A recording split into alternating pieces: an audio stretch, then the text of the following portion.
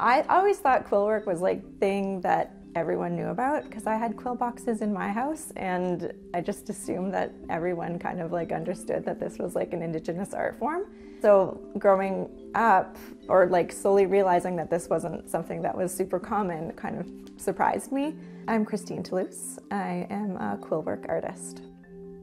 So quill work is a form of textile embellishment where you take birch bark as your base and you take porcupine quills that are softened in water and you kind of weave them into the base of birch bark. So 2016 was a big transition year for me. My mom had just been diagnosed with cancer. I was struggling with chronic back pain, and so I decided to go back home to take care of my mom and kind of figure out a plan for how I could bring purpose into my life.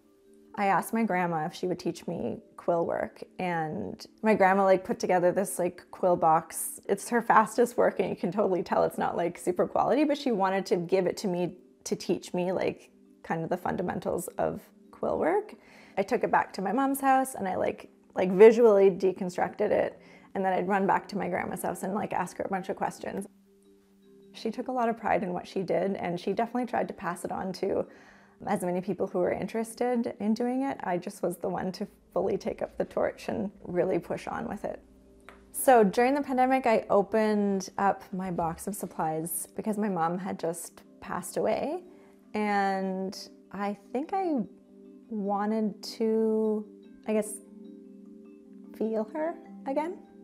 She had helped me get all of those supplies gathered, the porcupine quills dyed, everything she had touched, you know? So I wanted to take all those materials and make it into something beautiful and tangible. And that's what I did. Going through these like table events where I'm like selling my stuff, I'm getting to talk with a lot of Indigenous and non-Indigenous people who are curious about quill work and don't know anything about it. There's such a need for people to understand that quill work is a relevant Indigenous art form, and being able to put that word out and being able to teach people about it, like I feel like it's definitely kind of landed on my shoulders to pass on, and I've thankfully been given that knowledge from my family and my grandma, and I'm excited to share about it, and people seem to be excited to learn.